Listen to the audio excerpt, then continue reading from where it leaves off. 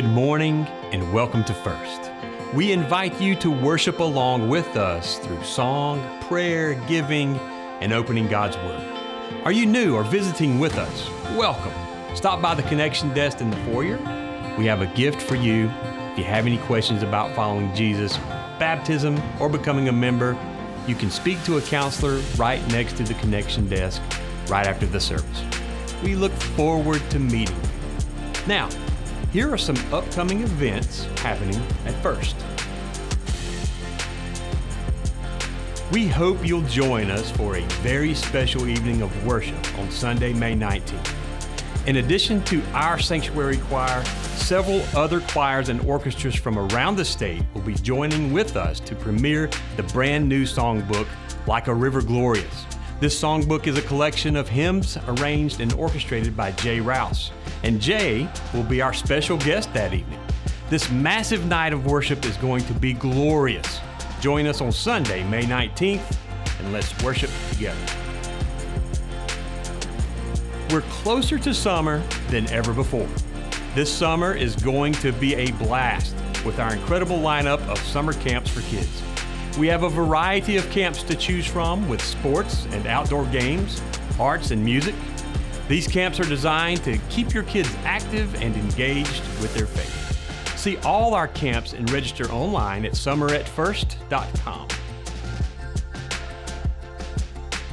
Last weekend, our student ministry held an event off campus inviting students to enjoy a game of kickball. It was a fun but competitive environment with students playing against their small group leaders and doing their best to win bragging rights. Regardless of who won, it was a great game of kickball and a fun way to connect with students after the end of a season of midweek. First Student Ministry is continuing to seek creative ways to connect with their students and continue discipleship outside the classroom. Great job, First Student Ministry. We love to see the work of the kingdom. If you'd like to hear more details about everything I just mentioned and more, sign up for our weekly e-newsletter at fbccola.com. Now, let's worship together.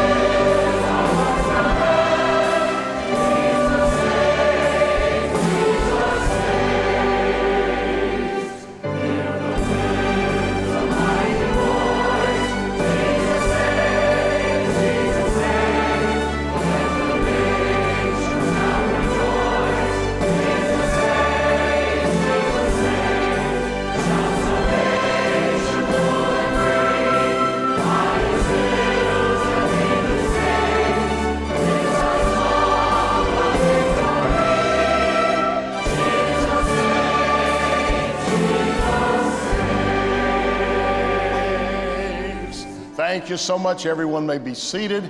And here is a testimony of his salvation as we worship through baptism. First, thank you again. We are happy to baptize one brother and one sister in Jesus' name. 你来，你先来。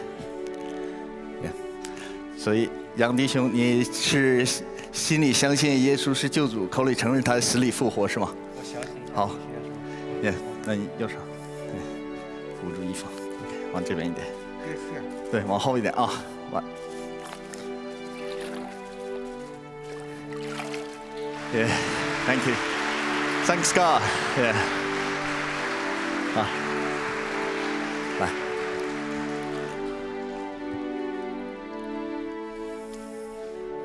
好，影响大家。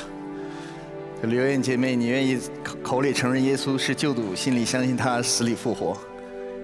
好，我奉父子圣灵名为你施洗，念着，然后对，扶住衣服。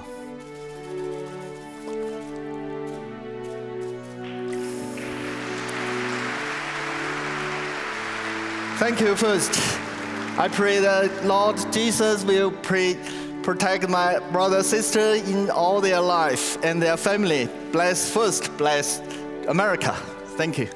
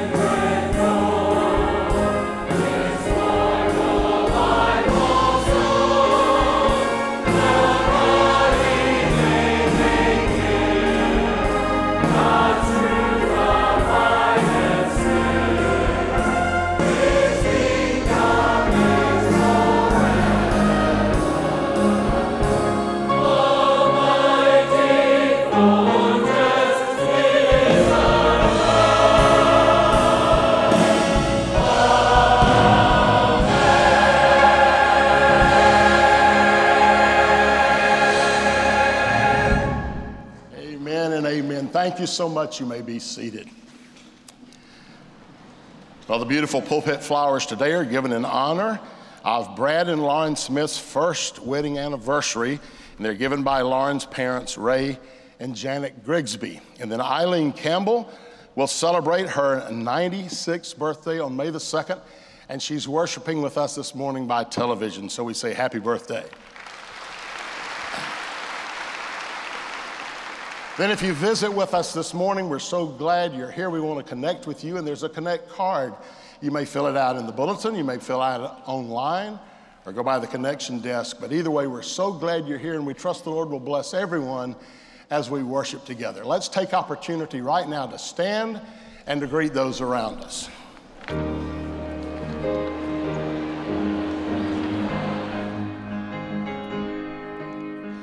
May the 19th is going to be a massive night of worship and praise. We hope you'll come join us at 6 p.m. We'll have about 400 people in the choir, a huge orchestra, as we premiere the wonderful work Like a River Glorious. We hope you'll come and join us. That's May the 19th.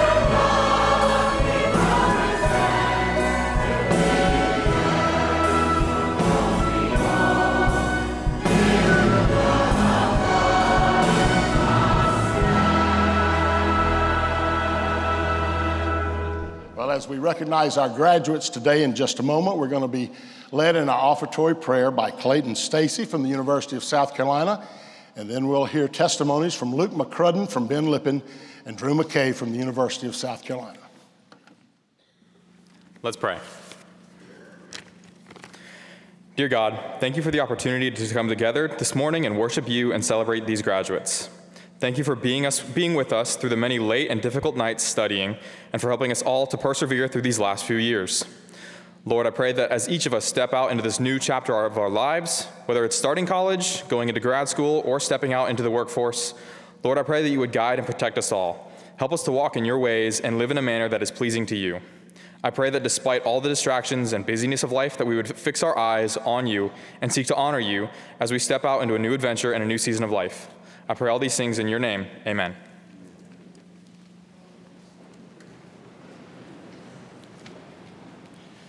Good morning, everyone. My name is Luke McCrudden, and I'm a senior at Bidlippin School. I've had the privilege of being a part of First Baptist for as long as I could remember.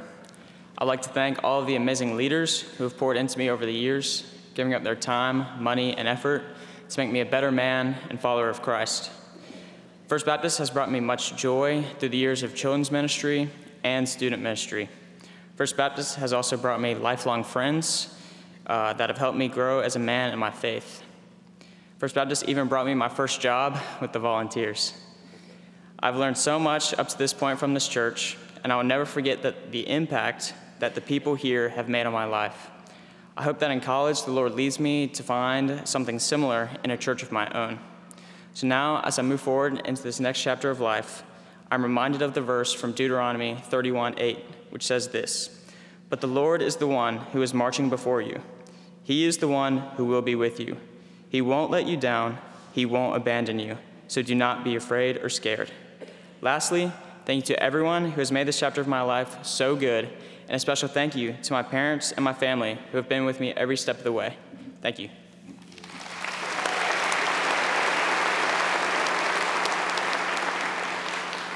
How's it going? My name's Drew McKay. I'm a graduate from USC. So I've spent all 4 years of college plugged into First College Ministry. It's really become my home. I made most of my best friends here. I met the most beautiful girl in the world here, who I'm marrying in 13 days. I think if there's one thing I learned during my time in college, it is how valuable simple discipleship is in our faith. I grew up in church and always thought of discipleship as sort of having an intense Bible study or waking up at 3 a.m. to pray. But I thought of it as something I sort of had to learn on my own. But I remember meeting with Rob, the college pastor, to hang out, and he spent the entire meeting teaching me how to read the Bible, which was insanely helpful, even though I'd been a Christian for years. When you think about it, someone had to teach us how to brush our teeth, how to ride a bike, how to drive a car, tie our shoes, and it makes sense that we have to be taught how to read our Bible, how to pray. Likewise, we need someone to teach us to confess our sins, to share the gospel, to remind us to cling to God's love and grace when life circumstances or our own sin tempts us to stray. And most importantly, we need someone to just continually preach the gospel to us. Because of people like Rob, Keith, Andy, and others who have discipled me, I've been blessed with the opportunity to begin to learn these things in my own life.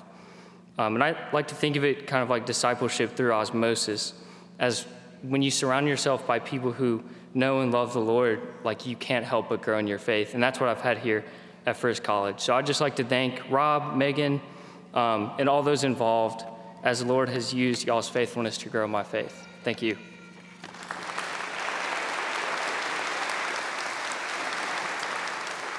I want to ask our graduates if you'll stand, and we're going to pray for you now. Heavenly Father, you know that we come to this moment with a lot of emotions, and a lot of prayers prayed and tears shed, a lot of investment in these young people's lives, Lord. And Father, as they look out on the life that's in front of them, we stand behind them with great hope. Great hope that what you might do in them and through them. Father, I pray that you keep them close to you. I pray that you protect them, keep them from sin. Father, I pray that you help them to take hold of their faith, to live on mission for you, to set great examples. Father, I pray that you would use them for the sake of kingdom advance. Now bless them, bless their families, watch over them. Help us to be good church family to them during this season of their lives. We pray this in Jesus' name, amen.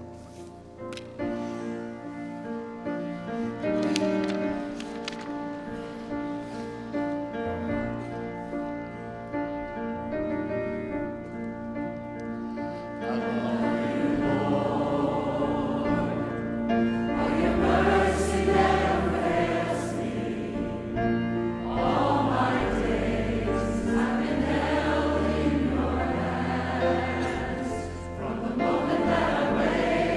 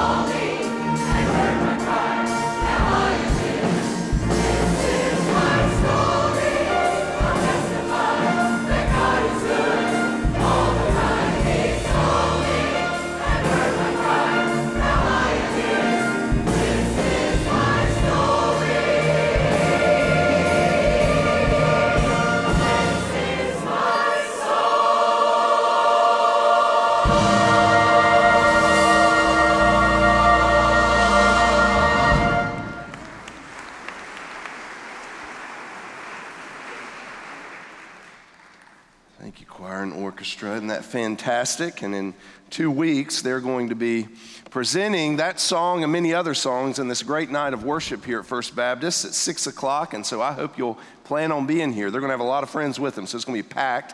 And I hope you plan on being here and bring a friend with you for Like a River Glorious. That's just coming up in 2 Sundays at 6 p.m. Well, I don't know about you, but one of the most frustrating things that I deal with is car trouble and car maintenance. It doesn't matter when it happens, it's always inconvenient, right? So what do? We try to schedule the tune-ups, the regular maintenance to make sure that we don't end up on the side of the road. And take it in for a regular tune-up, ask the mechanic, give it the once over, the twice over, make sure I don't have anything going on. Let me know if I need to fix anything because I don't want to be on the side of the road. Well, I want you to imagine, what if you went to pick up your car after one of those routine checkups for your car, and the technician comes out and says, you know what, your car is in great shape. I mean, you've got a mighty fine mechanic taking care of it. And so let me tell you, 10, 12,000 miles. It's, I probably don't need to see you until sometime around then. So you have a great day and you're thrilled and you head out. And then later on that day, you're exiting the interstate. And as you're trying to slow down going up that exit ramp, you realize your brakes are not working. And you're slamming the brakes, trying to get your best. You finally make it over the side of the road, get towed, and find out there was no brake fluid in the car. You could have died. And so you go to the mechanic and you say, did you not know that I needed brake fluid in the car?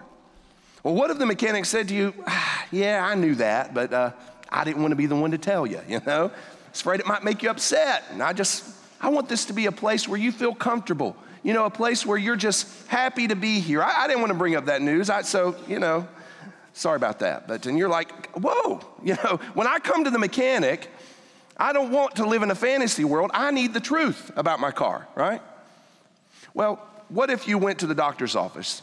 Nobody likes to do it, but you try to do that annual checkup and you go in, run all the tests, and the doctor comes out and is looking over and says to you, you are a magnificent physical specimen. You are an Olympian if I've ever seen one before.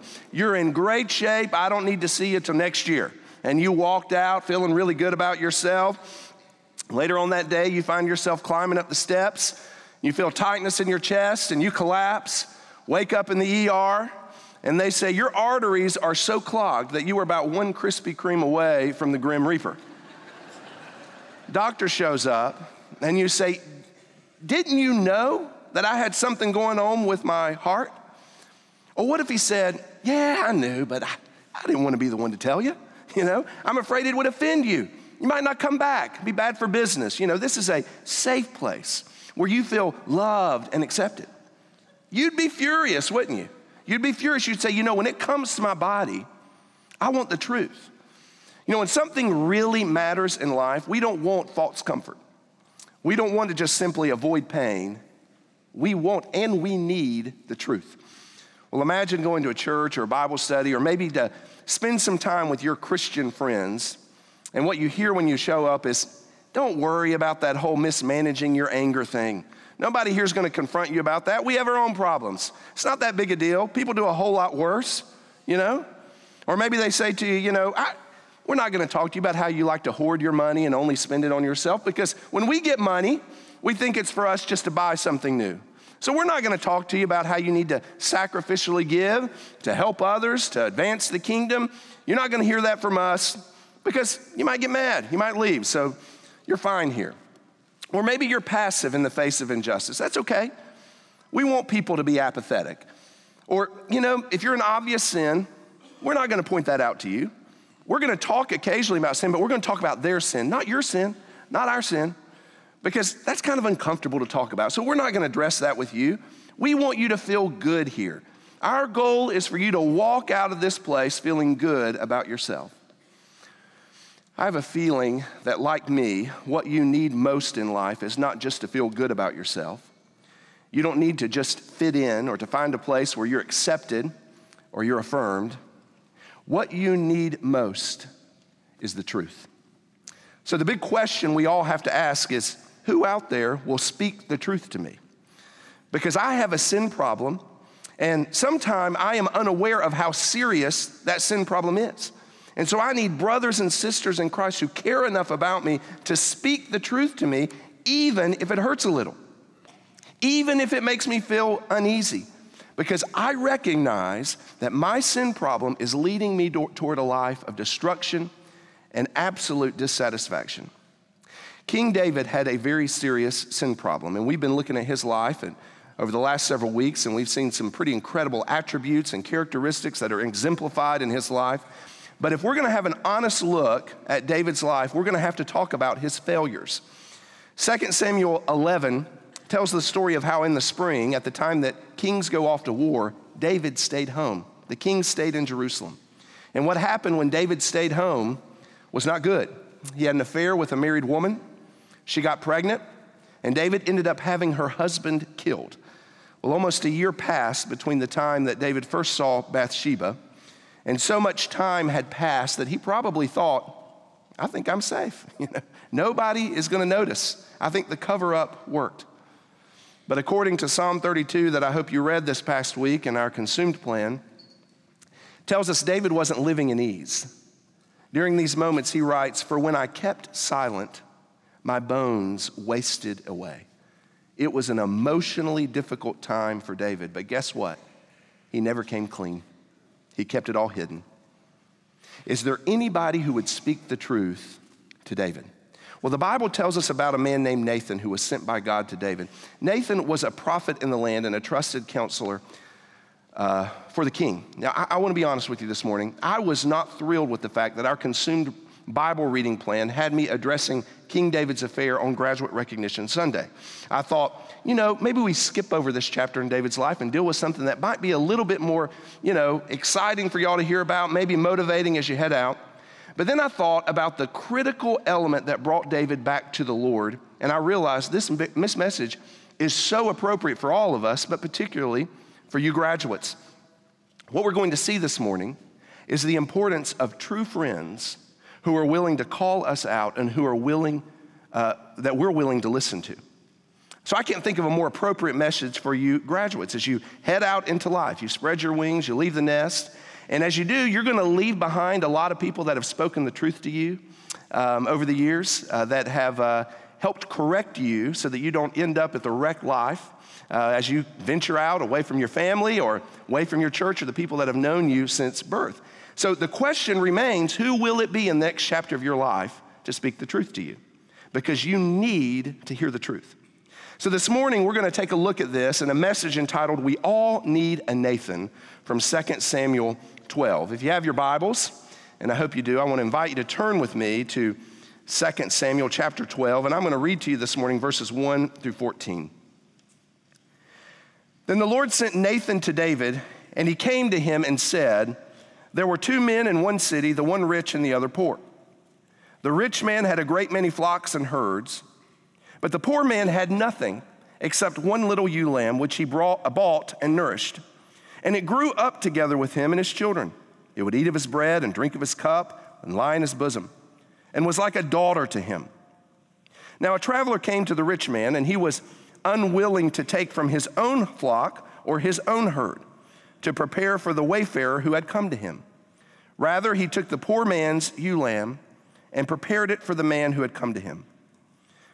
Then David's anger burned greatly against the man, and he said to Nathan, 'As the Lord lives, surely the man who has done this deserves to die. He must make restitution for the lamb fourfold, because he did this thing and had no compassion.' Nathan then said to David, 'You are the man. Thus says the Lord God of Israel, it is I who anointed you king over Israel, and it is I who delivered you from the hand of Saul. I also gave you your master's house and your master's wives into your care, and I gave you the house of Israel and Judah. And if that had been too little, I would have added to you many more things like these. Why have you despised the word of the Lord by doing evil in his sight? You have struck down Uriah the Hittite with the sword, have taken his wife to be your wife, and have killed him with the sword of the sons of Ammon. Now therefore the sword shall never depart from your house, because you have despised me and have taken the wife of Uriah the Hittite to be your wife. Thus says the Lord, behold, I will raise up evil against you from your own household. I will even take your wives before your eyes and give them to your companion, and he will lie with your wives in broad daylight. Indeed, you did it secretly, but I will do this thing before all Israel and under the sun." Then David said to Nathan, "I have sinned against the Lord." And Nathan said to David, "The Lord also has taken away your sin. You shall not die. However, because by this deed you have given occasion to the enemies of the Lord to blaspheme, the child also that is born to you shall surely die." Heavenly Father, we are grateful for your word today, even though it pierces our hearts. But Father, I pray that you would help us to remove the callous right now, to hear your truth as you speak to your children today. Father, help me not be a distraction, but mere conduit so you can meet with your people. Draw us all to the cross of Christ. It's in Jesus' name we pray. Amen. In the text, Nathan was sent by God to confront David for his sin. And in response to the word of God, David repents. Now, this day that we have today is framed with the idea of growing up, as we put attention on our graduates who have grown up to graduate. But what I hope that you'll see this morning as we look at the text is that if you want to grow up in Christ, then you need men and women of faith who will speak the truth to you. Now, one of the responsibilities of Israel's king was to adjudicate certain cases, or whenever a trial would come before him in Israel. And so Nathan comes to the king as if he's bringing one of those problems, something by which the king is to make a judgment. Warren Wiersbe, in his commentary, uses that premise to outline the passage of Scripture as the trial, the verdict, the sentence, and the pardon. So I'm going to use that same framework as we look at the passage together, beginning with the trial, verses 1 through 4. Verse 1 says, "Then the Lord sent Nathan to David." Now, Nathan was obedient to the Lord's call. And this is not the first time that God had sent Nathan to David. In 2 Samuel 7, verses 4 and 5, it says, "The word of the Lord came to Nathan, saying, 'Go and say to my servant David, thus says the Lord.'" And on that occasion, Nathan comes before David and he brings very good news. It's words of blessing, of promise to make his name great like the rest of the great names on earth. It was this covenant that his family and his name and his kingdom and his throne would endure. So Nathan came in that moment, chapter 7, to bring words of blessing from God. But in chapter 12, that's not the case. Nathan has a difficult assignment here. He comes to confront the king. Reminded of the words of Proverbs 27:6, "Faithful are the wounds of a friend." Nobody wants to be inflicted with wounds. But wise Solomon reminds us, wounds from friends can be an act of love. So the Lord sends Nathan to inflict wounds upon David. He comes as a friend, but he primarily comes as a prophet to come and speak the word of God to the king. So Nathan served the Lord, spoke on his behalf. And I would say to you, it is so important to have friends who love the Lord first and foremost. I know it is very easy for us to find friends who will prioritize their relationship with us over their relationship with God. And so they care more about you than they care about honoring the Lord. And so what will they do? They will connive and collude with you to insulate you from the truth of God's word so that you can remain in your sin, and probably so they can remain in their sin. So we just agree to just not go there. We need Christian brothers and sisters of conviction who prioritize their relationship with the Lord over their relationship with us. Otherwise, there's that temptation there. David did have servants who evidently colluded with him to bring Bathsheba, evidently didn't spread the news about it. Joab, the commander of the army, colluded with David to get Uriah to the front of the battle line so he would die there. Those are sins. And more than loyalty to us, we need people in our life who are loyal to the truth of God's word. That's who Nathan was. So Nathan starts by telling the story to David as if it's a crime that David needs to bring judgment about. And his story says in a city there's a rich man and the poor man. And the rich man has more than he needs. He has all kinds of flocks and herds, and he has more than he could ever want. But one day a traveler comes through, and hospitality is a big deal there. So he's got to provide a meal for this guy. But the guy who has everything's like, I don't want to give for my own flock, so what does he do? Well, nearby is this poor man. And the poor man did not have many flocks and many herds. The scripture says he has one little ewe lamb that he raised as if it was his own child. He ate from the man's table, drank from his cup, and even would fall asleep there in his arms. Well, he evidently also had a loan with that rich man, and the rich man came and demanded of him, and he took away that one little ewe lamb, and he prepared it and served it to the traveler. Well, I'm sure when you hear that story, because I don't know what it is, but we can get more emotional thinking about animals than we can people. So I'm sure you're out there going, that is terrible. I can't believe he did that. You can feel the indignation that David feels as Nathan tells the story. Verse 5 says, David's anger burned greatly against the rich man. He says he deserves to die. He's done a terrible thing. He took advantage of this poor man, and he did something inhumane to save face with this traveler who showed up. How can somebody be so cruel? Now, according to the law, the man didn't deserve to die, but he did deserve to repay fourfold. And so that's what David says here in the text. Of all the blindness in the world, the worst kind of blindness is that which makes us blind to ourselves. David never considered that Nathan's story might be about him. Now, there's actually hints in the story. In verse 3, you'll notice how he points out that the ewe lamb would eat of the poor man's bread, drink of his cup, and lie in his bosom. Well, in chapter 11, where it describes how Bathsheba and David had this affair, well, David tries to cover up after Bathsheba's pregnant. So he brings Uriah home, but Uriah will not go to stay at home with his wife.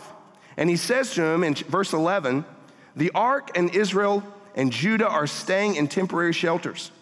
And my lord Joab and the servants of my lord are camping in the open field. Shall I then go to my house to eat and to drink and to lie with my wife? By your life and the life of your soul, I will not do this thing. So there's a hint there that David never sees the connection. Why? Because he's blind to his own sin. Alexander White writes, Nathan's sword was within an inch of David's conscience before David knew that he even had a sword. So Nathan begins the trial by describing the case in the form of a parable. David thought he's the judge, but God's the one who delivers the verdict. Verse 7, we consider the verdict, and it comes quickly. You are the man. Now, I wonder if Nathan paused when he delivered that. So direct, so harsh. Nathan was sent by God to be his mouthpiece to David. Well, as a preacher and pastor, I can tell you nobody really wants to be the mouthpiece of God because it's a challenging place to stand. Ezekiel chapter 33, verse 7 says, Now as for you, son of man, I have appointed you a watchman for the house of Israel. So you will hear a message from my mouth and give them warning from me. When I say to the wicked, O wicked man, you will surely die. And you do not speak to warn the wicked from his way. That wicked man shall die in his iniquity, but his blood I will require from your hand. And I'm going to stop right there. But God takes the assignment for the watchman very seriously. If he speaks and he sends you on assignment, there's no room for discussion. So God says to Nathan, you've got to go. So he goes to speak because God's truth is a matter of life and death. But we treat God's word and our responsibility to one another so casually. We're more apt to connive and to collude and to cover up than we are to confront with truth. Well, collusion to cover up one another's sins, that's a very deep problem in the church. It's a very deep problem within Christian circles. Because we don't want to be vulnerable with one another. And since we don't want to be vulnerable with one another, we are unwilling to speak up to other people because we're afraid they might turn it on us. We're afraid of how it makes us feel when that happens. But we need Nathans who will speak the truth to us. I want to say to you graduates, surround yourself with people who speak the truth. It's very easy, it's very tempting to build a circle of people around you who will insulate you from spiritual conviction because they're there to accept you, to affirm you, and even to tolerate your sin. Don't build your friendship groups like that. And on the other hand, we need to be Nathans. We need to be Nathans to one another. Other people might not be as aware as you are right now of how we need each other, but we need to be not wishy-washy about the truth of God's word. We need to stand firm on the truth of God's word and have conversations that actually matter in eternity, conversations that point people to Jesus, to the cross. So not conversations just simply about the Gamecocks or the Tigers, or conversations about the weather and that flash flood that happened this morning, or about Joe Biden and Donald Trump. We need conversations in the church that matter in eternity. And that's why I would say to those of you who are graduating and are leaving town, find a church, find a local church, and don't just sit in the pew. Find a group for small group discipleship, because that's what you need in your life. After "you are the man," Nathan declares, "Thus says the Lord God of Israel." Now he's speaking God's word as prophet, and the word of God is confrontational. Nathan begins his verdict here by reminding David all that God had done. He says, "It's I who anointed you king over Israel. It's I who delivered you from the hand of Saul. I gave you all of these things. I would have given you more than that if you needed it. And I did all of this to save you, to deliver you, to put you in position of power." And then in verse 9, he drops the hammer here. He says, "Why have you despised the word of the Lord by doing evil in his sight?" When we choose to sin, we're despising God's word.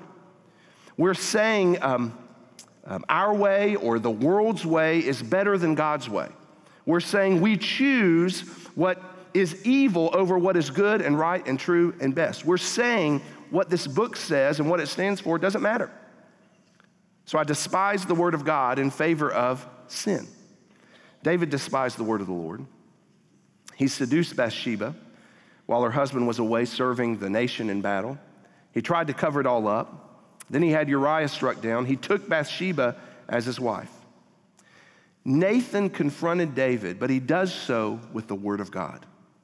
One of the best things that I think has come out of this consumed Bible reading plan that so many of you are participating with me in is to hear so many of you talking about personal application you've drawn as you've read the scriptures on your own. Many have experienced deep conviction just by reading God's word. And it makes sense because God's word is confrontational. Hebrews chapter 4, verse 12, "For the word of God is living and active and sharper than any two-edged sword, piercing as far as the division of soul and spirit, of both joints and marrows, and able to judge the thoughts and intentions of the heart." When nothing else is able to pierce our conscience, God's word can. God's word can. Maybe circumstances don't. Maybe your disappointment in me won't, but God's word can bring conviction. Nathan speaks God's word to David, and it brings conviction. Now, the temptation, whenever we read 2 Samuel 11, is to do the same thing that we do when we're thinking about sin in our everyday world. Happens the same thing when we come to chapter 12. We focus on the other person. Well, look at David. He is the man. What a terrible example he is. I can't believe he sunk so low. How in the world was he able to do that while he says he's after God's own heart? But I wonder if you hear the Spirit speaking to your heart as you read the scripture, the same words that Nathan spoke. You are the man.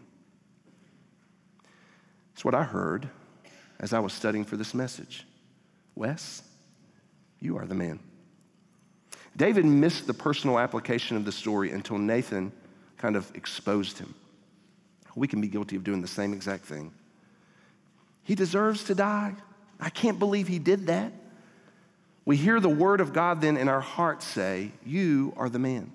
And I know what you're thinking. What, me? I mean, David's terrible. This is an awful thing. Look at his sin. He went and had a full-blown affair in the most horrible way. And then he covers it up. And then he murders a man, and he acts like everything's fine. I've not done that, so I don't know that I am the man. Maybe you are, Wes. I don't know that I am. But I want you to remember how Jesus said to those masses gathered on the hillside just above the Sea of Galilee, he says, you've heard it said, you shall not commit a murder. But every one of you who is angry with his brother, who insults his brother, is guilty of murder. You have heard it said, you shall not commit adultery. But every one of you who looks on a woman with lustful intent is guilty of adultery. You are the man. So as we sit here this morning with guilty consciences, what recourse do we have? The same recourse David had. He expressed it in Psalm 51. Have mercy on me, O God, according to your unfailing love. Our recourse is confession and then repentance as we depend on God's mercy to lift us up. So the verdict from God is that David is the guilty sinner. And now Nathan delivers the sentence in verses 10 through 12. He says, now therefore the sword shall never depart from your house. Verse 11, I'll raise up evil against you from in your own household. And I'm going to do this thing before all of Israel. It was done under shadow in the dark, but I'm going to put it out in the daylight. Everybody's going to see it. I mean, the consequences are very severe. They're very personal. But as you continue to read the Bible in 2 Samuel and then in 1 Kings and 2 Kings, you're going to see the drama of this declaration unfold. David's household is deeply troubled the rest of David's life and far beyond that. It's going to be fractured beyond repair. There's sexual violence among his children, treason by one of his own sons, betrayal, the heartbreak of the death of children. Whatever a man sows, so shall he reap. And so our sinful deeds produce real life consequences in our lives. That's why I need somebody to speak the truth to me. That's why I need a Nathan, so that I don't get too far down the road, because I know I'm headed towards disappointment and destruction and dissatisfaction. Well, as many people have said before me and so eloquently, sin will take you farther than you want to go, keep you longer than you want to stay, and cost you more than you ever wanted to pay. That's what sin does. I cannot afford to insulate myself against the Word of God. Despising God's Word is not an option for me. Following the sentence, and then the guilty man speaks, and he finds pardon.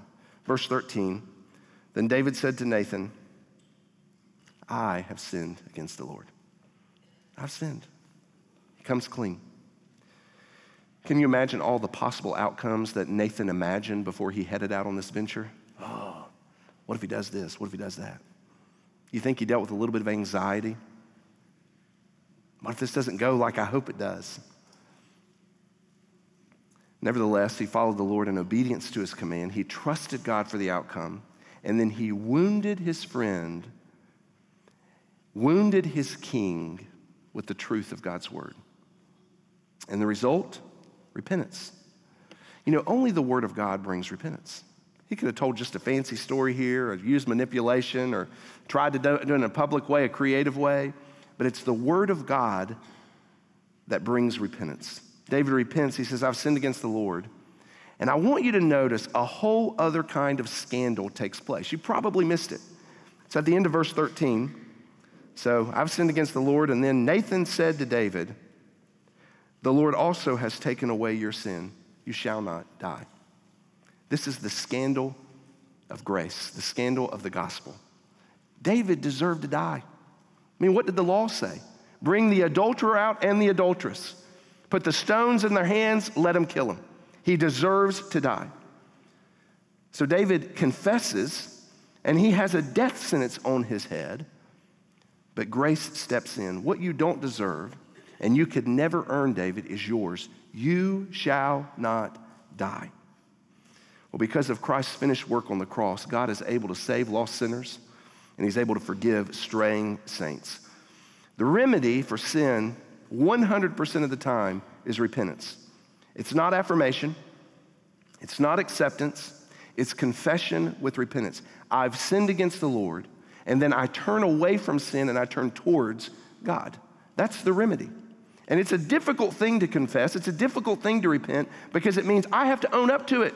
I can no longer hide it. I've got to admit it. And I've got to say I'm as filthy, I'm more filthy probably than you think I am. It means I have to say I'm wrong, and that's hard. And it will be so much harder if we didn't have the grace and mercy of God to lean on. But because of his great love for us, God, who is rich in mercy, made us alive with Christ, even when we were dead in our transgressions. It is by grace you have been saved. We don't come to God saying, well, this is how I'm going to make it right, God.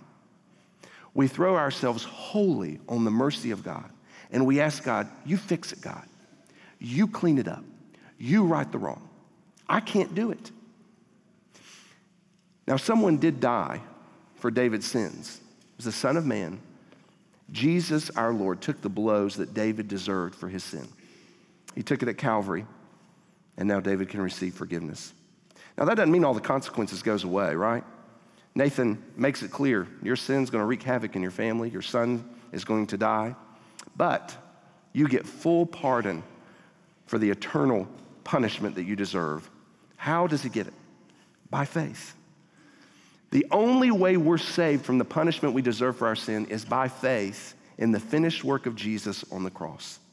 Have you believed Jesus for salvation today? Or are you still trying to act like there's nothing wrong with you and you're perfect?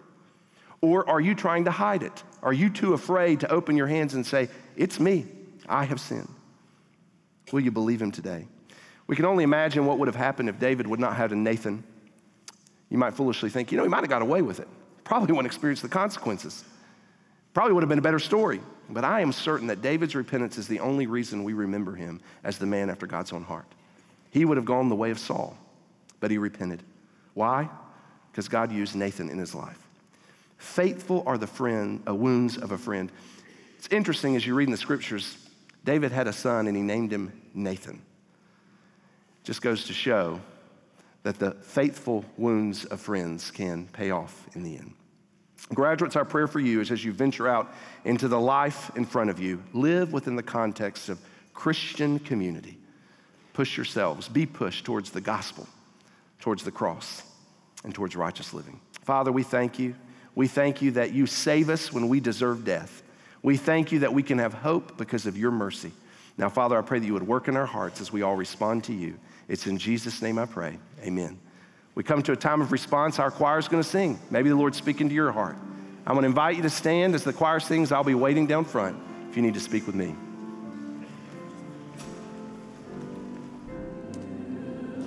Well, as the Lord is speaking to you today, let me encourage you to go to your phone and call the number on your screen. And we have some wonderful people who would love to pray and talk with you right now. So simply go to your phone and call the number on your screen. And once again, we thank you so much for worshiping with us today.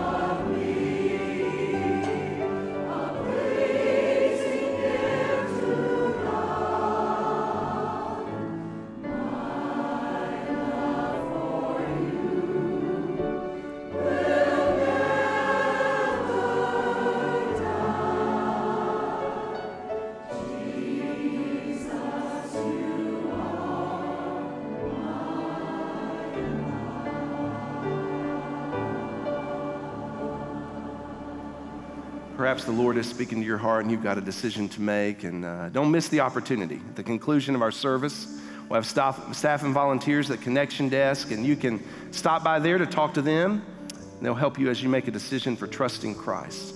Let me say one thing before we introduce our graduates. We have, our ushers have cards on the way out, and it's an invitation card to the Lyca River Glorious that's coming up in 2 weeks, the 19th at 6 p.m. here at First Baptist Church, and this choir loft, and I think it's going to even wrap because there's a lot of choirs that are going to join us for that. We want you to be here to be able to enjoy it and to hear it, but also because we need you to serve as great hosts for the people that will be joining us that day. So you mark it out down your calendars, take one of those cards, and you invite somebody with you. All right, I think that I now have Lee Clamp, which I have to say, this Lee Clamp, our interim student minister, Lee Clamp, just defended his thesis and is now Dr. Lee Clamp. Is that right? Congratulations to you.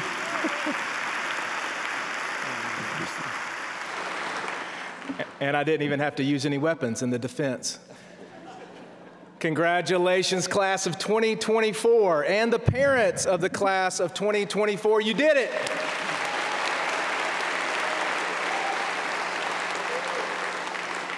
It has been an honor this year to get to know many of your graduates and our students here and our student ministry. And so as we honor our high school graduates today, they come from many schools from around the Columbia area. And so you're going to have the opportunity to hear about their future and their future plans. And so join me as we welcome them to the platform. Also, if you will, refrain from clapping in between each one. Just hold your applause to the very end, and then we can give them a big round of applause as they finish.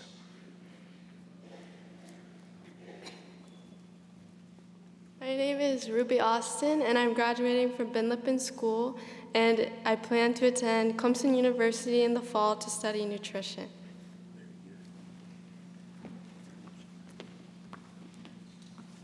My name is Scarlett Babcock. I will be graduating from Chapin High School, and I plan on attending to Minnesota State University to continue my running career and major in dental hygiene.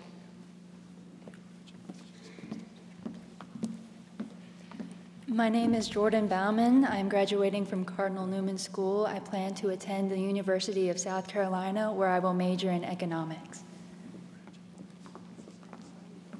Good morning. My name is Mackenzie Kerner. I'm graduating from Ben Lippen School. In the fall, I plan to attend Anderson University to major in nursing. Morning. My name is Luke McCrudden. I'll be graduating from Ben Lippen School. I'll be attending Clemson in the fall to major in engineering. My name is Mary Grace Mitchell. I'll be graduating from River Bluff High School. I plan to attend Clemson University and study psychology. My name is Jacob Muir. I'll be graduating from Dreer High School and will be attending the College of Charleston to major in engineering. My name is Natalie Walk. I'm graduating from Northside Christian Academy, and I plan on attending Wofford in the fall to major in chemistry and minor in ASL. My name is Daniel Violette.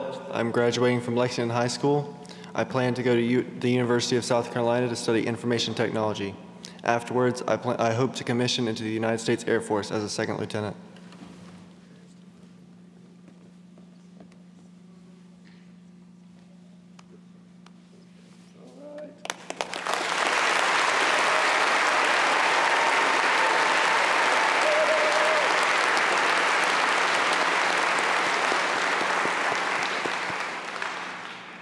It is my pleasure to introduce the college graduates and the graduate school graduates of 2024.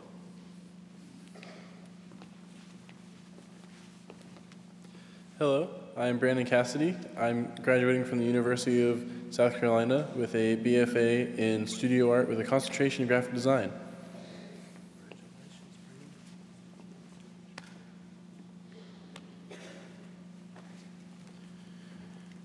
Good morning, church. My name is Hunter Corzine, and I recently graduated from the University of South Carolina with my MBA in finance, and I've had the honor of participating in the Young Professionals group.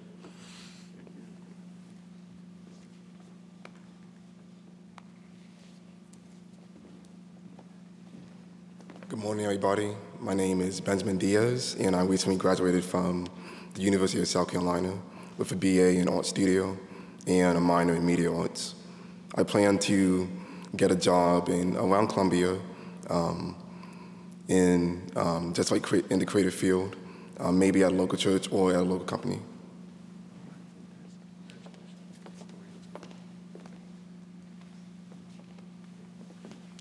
Good morning, everyone. My name is Dr. Joel Keefe. I graduated from the University of South Carolina School of Medicine in Columbia, and I will be heading to New Hanover Regional Medical Center in Wilmington, North Carolina, as a general surgery resident. Thank you.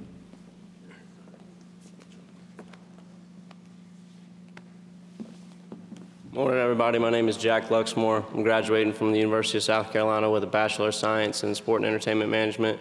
In June, I moved to Oxford, Mississippi to begin serving as the Director of Communications for Ole Miss Athletics.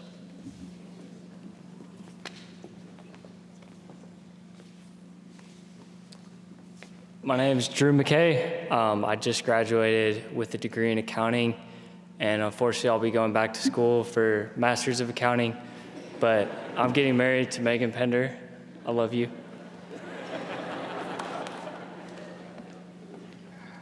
Hey, my name's Clayton Stacy. I graduated from University of South Carolina with a major in cardiovascular technology. My plan is to work over at MUSC Columbia in their cardiac cath lab, so treating and preventing heart attacks. Hopefully I don't see any of y'all there. Just stay away from the Krispy Kreme. My plan, Lord willing, after that is to apply to med school, and I just got engaged to Kylie Walker, so I guess I'm getting married soon too.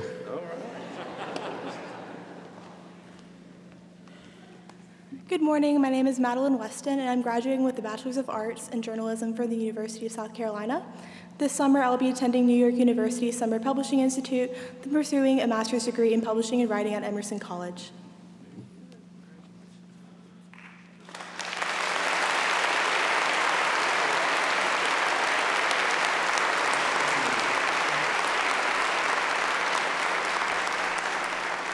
Aren't you proud of these graduates and all these many things that you're hearing about them? I want to ask you to do something. I want you to pray for them. We bring them up here, we put them in front of you. You know some of them you may not know, but you can just take their names with you, or just the person the Lord knows, and you pray for them. You pray that God will use them in amazing ways, protect them, care for them, and watch over them. But we have a high school graduate who's going to come and pray our benediction, so let me invite you to stand after he prays. Then we will sing, and on your way out, you pick up one of those cards. Come on, Jacob. Let us pray. Our Heavenly Father, thank you for our First Baptist Church graduates. May the strength of God sustain us. May the power of God preserve us. May the hands of God protect us. May the way of God direct us. And may the love of God go with us this day and forever. In Jesus' name, amen.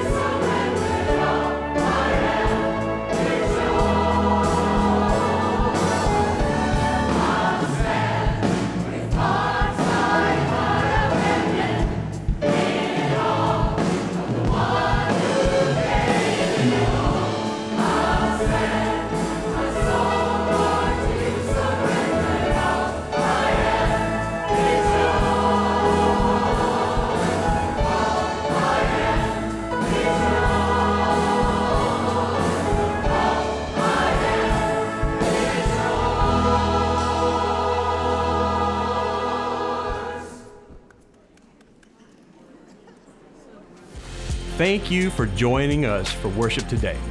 For more information and to join us in reading through the Bible this year, please visit consumed.life. We look forward to seeing you next week.